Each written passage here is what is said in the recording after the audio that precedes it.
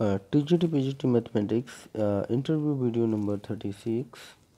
Question number first है ए बराबर set है, उसके एलिमेंट्स हैं A1 A2 A3 में उपसमुच्चयों की संख्या कितनी होगी।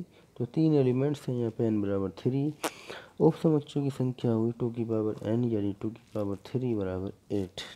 तो वो होंगे 5 A1 A2 A3 A1 A2 A2 A3 A3 A1 and A1 A2 A3। तो इस तरह से ये 8 होंगे। और नेक्स्ट है question number 2, Allahabad ALLAHABAD Allahabad के अक्षरों का समुच्चय तथा उपसमुच्चयों की संख्या लिखो। तो इलाहाबाद के अक्षरों का समुच्चय लिखना है, कोई अक्षर रिपीटिंग नहीं होना। ALHBD ये हो गया समुच्चय।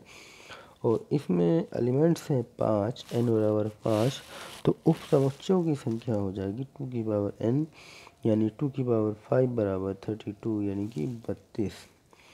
नेक्स्ट है 5 के सभी उपसमुच्चय लिखो। तो 5 में एक ही एलिमेंट्स है यानी कि 1 ओनली 5।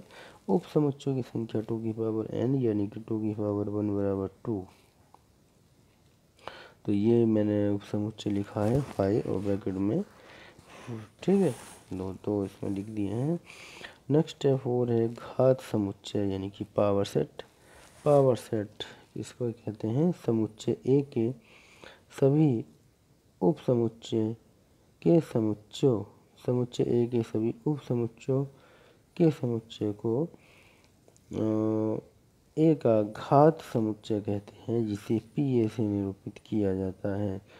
समुच्चय ए के सभी उपसमुच्चय यानी जितने भी उपसमुच्चय होते हैं उनके समुच्चय को ए का घात समुच्चय कहते हैं, इसे पी ए से निरूपित किया जाता है। क्वेश्चन नंबर 5 है जैसे कि ए बराबर 5, इसका पी ए फाइंड करना है। पी ए यानी कि power set, power of A.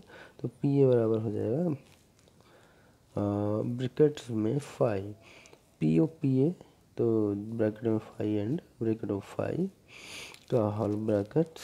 Question number 6 है समष्टि समुच्चय यानी यूनिवर्सल सेट, इसे डिनोट करते हैं यू से। जैसे ए में कोई एलिमेंट है 1 3 5, बी में है 2 4 6, ए वाले हैं ओड नंबर वाले एंड बी है इवन नंबर वाले। तो यूनिवर्सल सेट क्या होता है, इसमें सारे एलिमेंट्स आ जाते हैं, इवन एंड ओड सभी का मिक्सिंग होगा। यूनिवर्सल सेट में जितने जो सेट्स होते हैं उनको सभी का समुच्चय यूनिवर्सल सेट कहलाता है, ठीक है।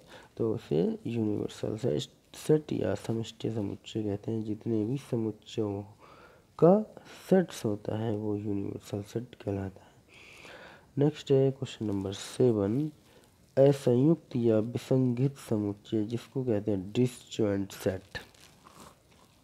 हिंदी में कहेंगे तो असंयुक्त या विसंगित समुच्चय या डिसजॉइंट सेट। यदि ए और बी दो समुच्चयों का